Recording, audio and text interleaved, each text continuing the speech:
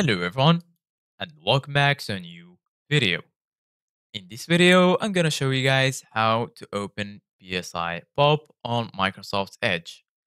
So if you guys want to learn how to do it, just follow the steps that I'm gonna show you. As you can see guys, I'm right now in Microsoft Edge and this is how the homepage looks like. So right here in the top right corner, you're gonna find extensions, split screen, favorites, collections, browser essentials, and settings and more.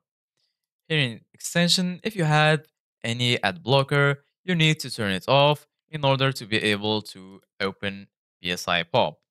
For example, I'm gonna keep it on to show you guys how it looks like if you have an ad blocker and you open PSI Pop.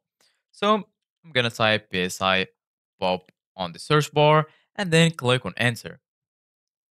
Once you do that, you're gonna find the results right here. As you can see, guys, the second link is psapop.dbm.gov.ph. Go ahead and click on it. And then, as you can see, guys, they have this message right here saying a pop-up blocker is on. To view the web page, turn off the pop-up blocker or click right here. For example, I'm gonna click right here. And as you can see, guys, now we are redirected to this page.